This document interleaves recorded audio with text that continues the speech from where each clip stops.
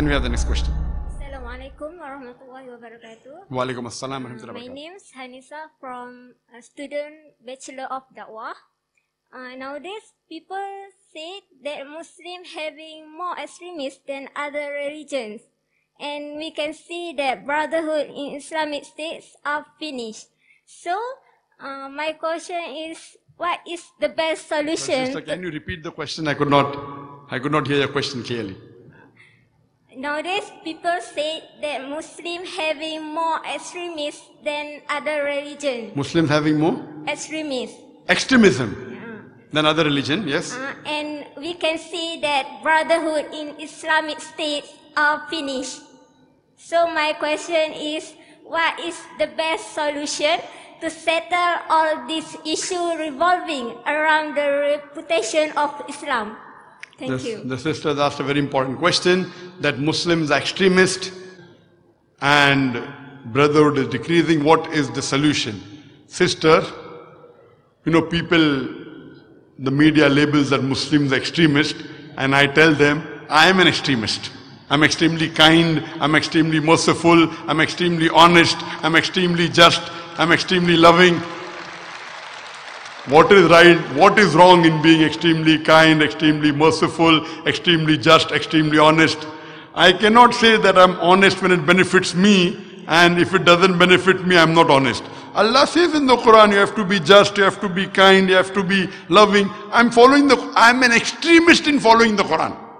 I'm an extremist. Allah says in the Quran in Surah Baqarah chapter 2 verse 208, "Udkhulu fis-silmi kaffa." Enter into Islam wholeheartedly. I cannot say that I'm partly following Quran. But we have to be extremist in the right direction.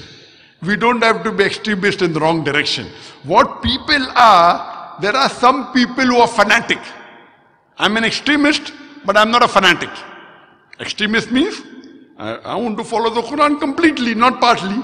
Extremely kind, extremely loving, but I'm not a fanatic. Fanatic means a person, as the Quran says in Surah Nisa chapter 4 verse 171, La taglu fi dinukum. Do not commit excesses in your religion. Going to an extreme in the religion is permitted. You cannot commit excesses in your religion. You can't commit excesses. So we as Muslims, we should be extremely close to the Quran. Follow all the teachings of Allah and His Rasul. And not a single teaching of Allah and His Rasul will take you away from humanity.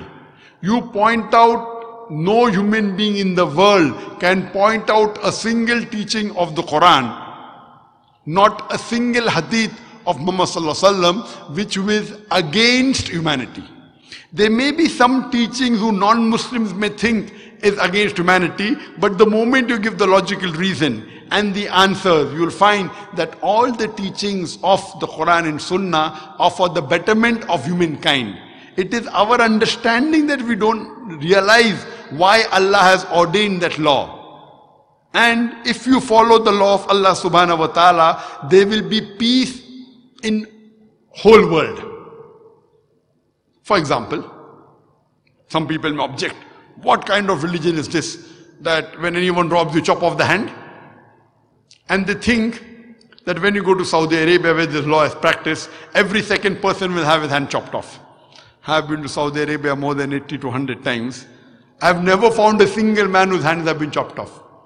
Surely there will be some people whose hands have been chopped off, but it's not as common as you think. The law is so strict that a person before robbing will think 1,000 times.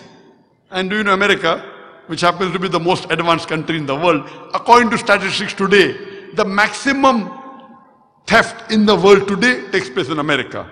The maximum crime in any part in the world takes place in America. Every 1 second, one theft or robbery is taking place in America. Do you know that? I am asking you the question.